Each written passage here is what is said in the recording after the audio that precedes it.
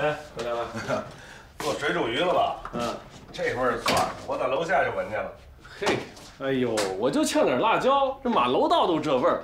我跟你说，这烟道该改造了。啊，很快了，隔壁小区开始改造了。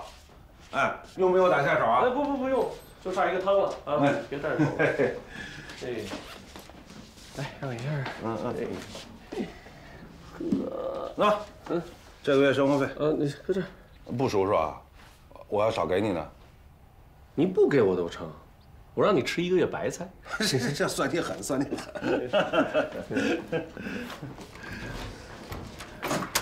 爸，我们回来了。哎呦，明白。妈，高中生集体回来了啊！赶紧洗手吃饭啊！哇塞，做了这么多菜呀，都饿死我了。哎，我今天有一个大事要宣布啊！哎呦，大事儿，边吃边宣布啊！子秋，我跟你说啊，你二姨今儿来了，给你带了好多野鸭蛋啊。他人呢？走了，他不知道你那个上学了。其实见不着他也好，不然我都不知道说什么。哎呀，你这孩子，人二姨是关心你。贺兰呀，人是好人，就是嘴碎。哎呀，老跟孩子说七说八的啊。子秋啊，你一定要听话。子秋一定不跟尖尖抢。子秋啊，今后一定要孝敬你爸。哎，就这一套，我都会了。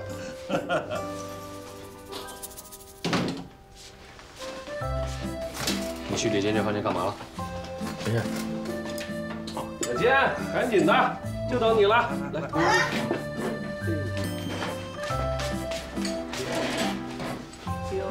哟，我这美哒哒的哟。这么高兴啊！第一天开学就交到朋友啦！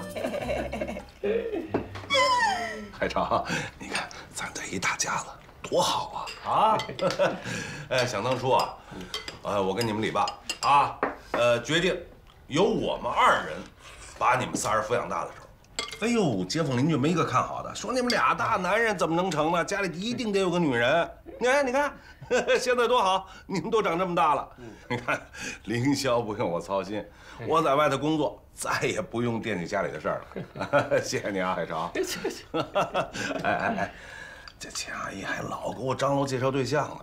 哎呦，谈什么对象啊？啊，我吵架算是吵够了。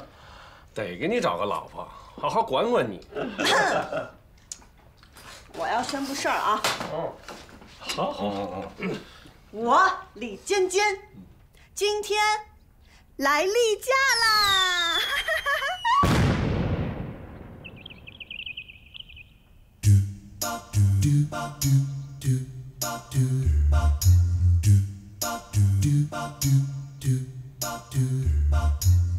你们愣着干什么呀？不恭喜我？恭喜尖尖成大姑娘了。谢。吃鱼吧，今天做的鱼真的挺好的。初中的时候，我们班就有同学陆续来例假，就我没来。那个时候我还担心我是不是有什么病呢。我妈走得早，我也不知道她有没有什么遗传病，肺动脉高压会不会影响我？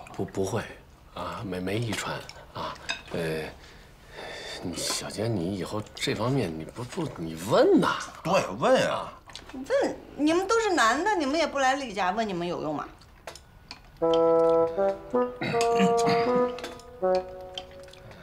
哦，还有，我同学都说来这个肚子会痛，我怎么肚子不痛啊？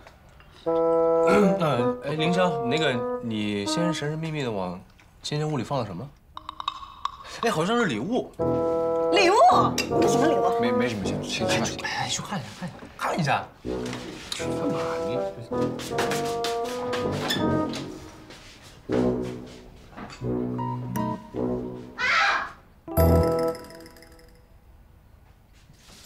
我哥送了我一件衣服，还是白色蕾丝边的，好好看哦。